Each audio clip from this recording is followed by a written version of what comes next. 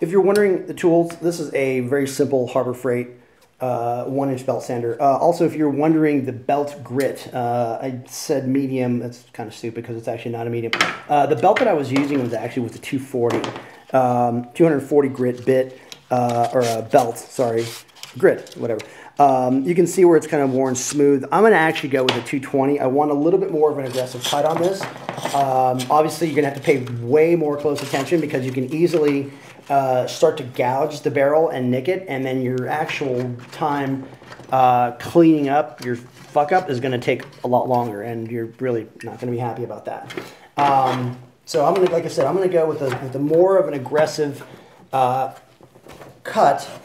on this, but I'll actually get the work done a bit faster if I can get this thing back together. You know, metalworking, you don't need super expensive tools. You need decent quality tools.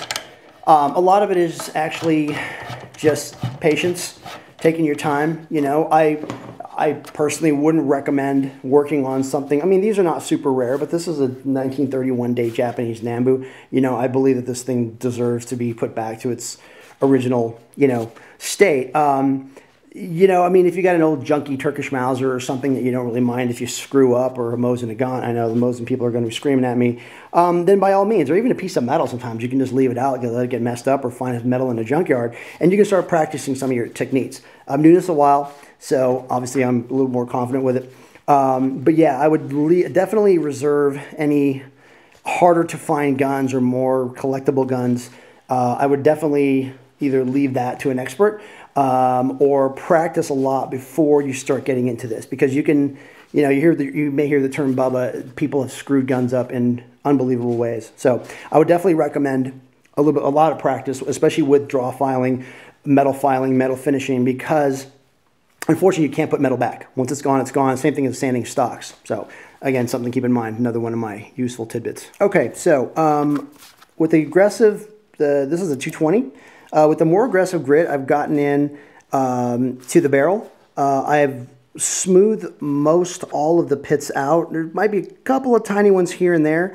The whole idea of the belt sander is not to get this perfectly killer finish. That you're actually going to do by hand because you have more of a degree of control. Obviously, the belt sander can't get in there because of the fact that, well, it's just going to start grinding off all these lugs and your gun's going to become junk. You may notice some rippling in the finish. It's from just going back and forth. You know, sometimes you might have a tiny bit more pressure here, whereas not enough pressure here, whatever. So you may get these ripples. Now, the beautiful thing with the hand finishing aspect, oh, by the way, all those pits are pretty much mostly gone. Let's see, where are we at? Yeah. You may see one or two small ones. Again, that's a trade-off. If you want to try to cut that one a little bit more, you can. It's totally up to you. You know, you can also get in here with a Dremel. I don't like using Dremels in areas like this only because you can't necessarily control the amount of pressure unless you have a Dremel mounted, like say in a drill press, and then you can kind of go in and you can hand do it. Again, this area you can see where I kind of nicked it a little bit, no big deal. I didn't cut into the metal that much right there, but this can all be finished by hand because I want to maintain that very sharp barrel contour. Again, the mark of a crappy rebluing job or a crappy metal finishing job is that all your shit's all rounded off, your screw holes are dished out, your markings are gone. Yeah, that just sucks. So again, this is probably about as high polish as they were going to go. What I'm going to do is move everything over into the barrel vise, or into the vise itself, sorry, and I'm going to show you how I do, you know, basically what you're going to do with this is you're going to use your sanding block, and you're just going to start blending. And you start blending the areas between the parts that were polished by the belt sander and the parts that are still in the rough, basically, from the bead blasting. What you'll do, like I said, you'll clamp it in. I'll just show you. It's probably easier. So hold on. All right, the next step. I guess you got this at Harbor Freight. Where'd it go? There it is. I got this at Harbor Freight. I don't see them anymore, but I can probably get them on eBay. It's a roll of sanding paper. 150, 240, 320, and 400. On this one, I'm going to probably go finer. Oh, maybe I'm not because I'm almost out. So I'm going to use a 320. And what I'm going to do is, again, you can see the areas between the polished and non-polished. The sanding block sometimes will leave scuffs. So what you can do, hold on, let me actually move this. Oh, I picked these up on eBay, these blocks. They're great. Let me back this up just a little bit. There we go. These things are great because you can clamp the shit out of your part and it's not going to scratch it. Some people use an old t-shirt and whatnot. I've done that in the past. It does kind of suck. They're like $5. The vise I got from Lowe's, I think I paid like $50 for it. It's a heavy duty vise, whatnot. Anyway, so when you're blending this, you're just doing sort of a shoe shine motion. And what you're doing is you're sort of picking up where the belt sander left off, except you're basically going in by hand and you're blending these areas to give it a nice uniform matte finish. Again, anything that you do to this metal is going to show up in your final finish. So this is where really good prep is the key to getting the most accurate and the most smooth original finish out of your part. You just kind of want to rotate it a little bit.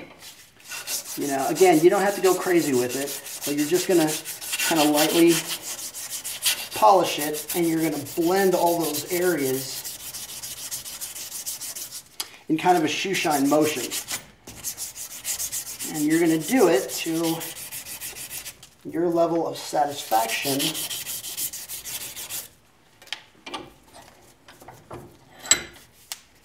Okay, so let's see if you can see this. I have to get in here more by hand, obviously.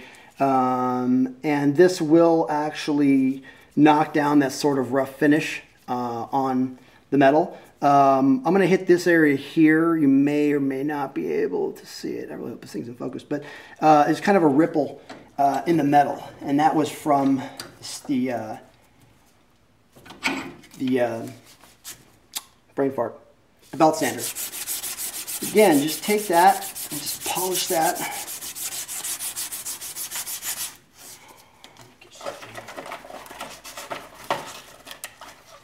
Sorry about that, I was having some difficulty. Okay, so I got a 400. And I'm going to polish, polish, polish, polish, polish.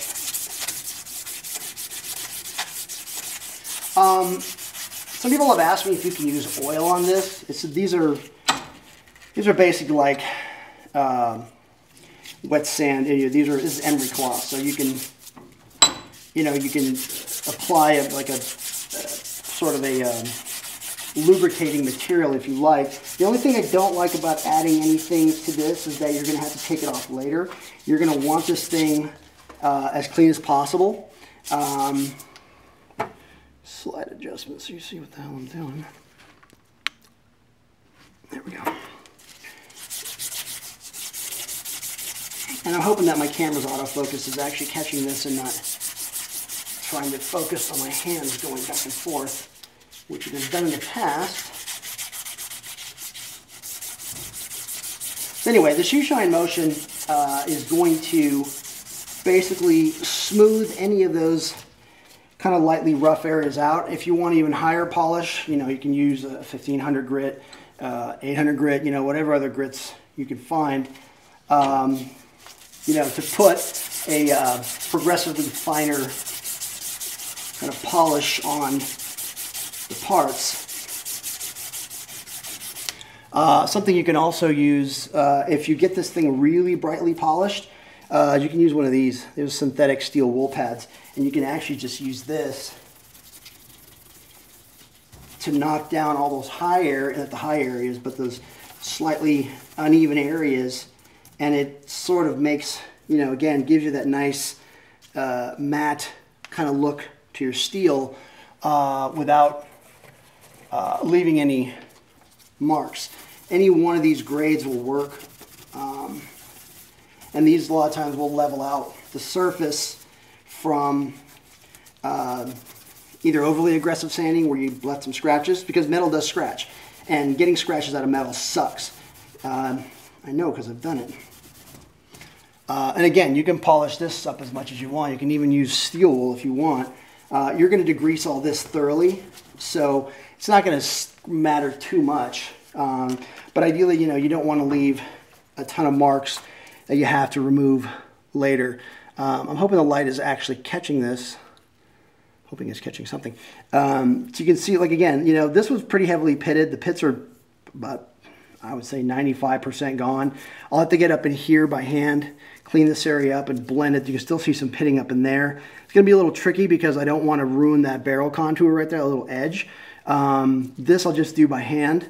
You know, I'll smooth a lot of these areas out. And then when it's done, I'm going to degrease it thoroughly. I'm actually going to leave the inside of this in the white. I probably may go in later on and just hit it with a stainless steel brush with the Dremel, because these are actually polished on the inside. So I'll probably just polish this inside out so it's not too rough, because the actual action of the bolt going in and out is going to polish it up a little bit, but I don't want to put any more wear on the bolt either than I have to. Oh, I'll show you draw filing real quick. 2 seconds. Okay, real quick, touching on draw filing. There were a couple of small areas that I nicked right in here. You can't really, probably can't even see them from there. But what I'm going to do, I have these jeweler's files, and then I have my carding brush. Come on, focus, the carding brush. I'll go back here. The thing with draw filing is you want to keep your file clean. The problem is if it picks up particles, it's going to actually rake them across the surface. You can draw file on something like this, and you can remove pitting the same way I did. It's a lot more tedious. It's a lot. You have to be very, very careful, because you literally have to go move, clean. Some people will actually clean their file in between passes. So what you're basically going to do, you're just going to take it, and you're not going to put a lot of pressure. You're just going to kind of draw it toward you, and you're going to let the actual file do the work.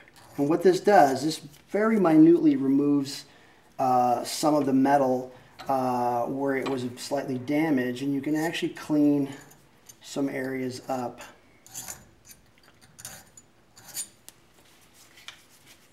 Where the sanding belt nicked just a little bit. You know, again, I'm just looking to restore the edge, and then after I'm done restoring the edge, then what I'm going to do is, again, hand polish to get everything back uniform. And, you know, move your work around if you need a better, you know, I'm kind of doing this so you guys can see. Again, very tedious work. I really actually hate draw filing just because it takes a lot of time. But it's, once you've mastered this, it's great for cleaning up, like I said, little areas and whatnot. That actually big areas you can do it with a much larger file. I would use like a mill file.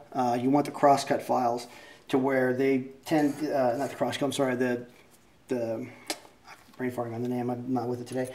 Where it doesn't remove as much material as quickly, so you actually can keep kind of a finer edge and things can stay a little bit smoother, as opposed to using a file that is going to cut a lot of material off of your part and then actually sometimes leave you with more damage than it's worth. This is not going to affect the operation of the pistol, but that little nick may show up. Where are we at? There we are. Focus, focus. Come on. Oh, this camera's insufferable today. There we go. So what I'm doing is I'm cleaning up this lip right here. There was a couple of areas that are a little, oops, there we go. There are a couple areas that are a little slightly uneven. I can actually will go in there, and put a more of an edge on that with the file, and I'll just basically clamp it and then just keep cleaning it up until, you know, it's where I'm happy with it. Overall, you can probably see the barrel a little bit better. There. Overall, I'm very happy with this. You know, it was really badly pitted from when we started, and it's actually nice and smooth. I can get the smoothness down even further, clean this up a bit, and then blend this area, because, you know, I mean, this is going to be under the metal line in the frame, but I want this thing to be as polished and as uniform as possible. A lot of this can be hit with a wire brush as well on a bench grinder. You can just kind of just run it real quick, and it will, again, it'll kind of uniform this area up. You can even hit this area with a bench grinder with the wheel as well, and it'll do the exact same thing. In fact, I'm going to hit that right now and bring it back in 1 sec. Hold on. All right, so this is after a couple minutes on the bench grinder. What I did was I blended in, come on, focus. Sorry.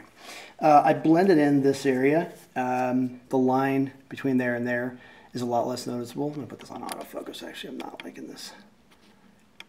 There we go. So I cleaned this area up. You see some pitting up in here. You may not be able to see it. I can see where I'm standing. And then I was just kind of hitting it with this to sort of blend the areas from the wire wheel. I just use a stainless or standard stainless wire wheel on my my bench grinder. Nice even pressure to kind of blend everything in. Again, a couple areas there that need to kind of be touched up a little bit. I can touch those up by hand and then blend some more. Again, from when we started, this thing was pretty badly pitted. There's still a little bit of pitting under the barrel that I could probably get out with some more of the belt sander. You know, if I'm going to go this far, I kind of want this thing to look as nice as possible. You know, so yeah, you know, for me, I want to make this thing perfect. Actually, I'll end up polishing this out by hand with my Dremel and a stainless steel brush. Same thing as in here.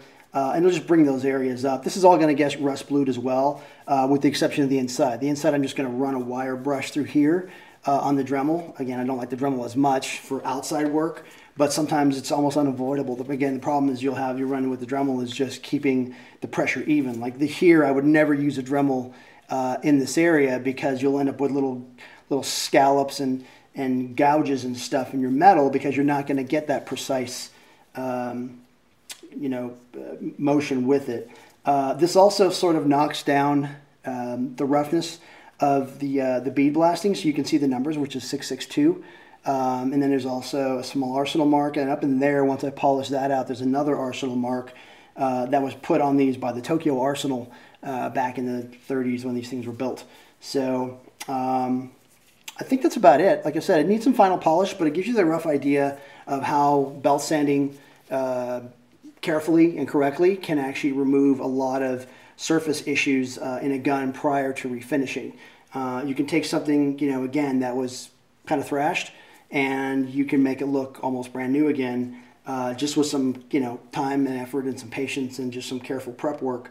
You know, so from here, like I said, it'll be do a final polish. I have a couple more areas I'm going to blend and hit, and then it's going to get thoroughly degreased, and it'll go to the rust blue process. All right, so thanks for watching.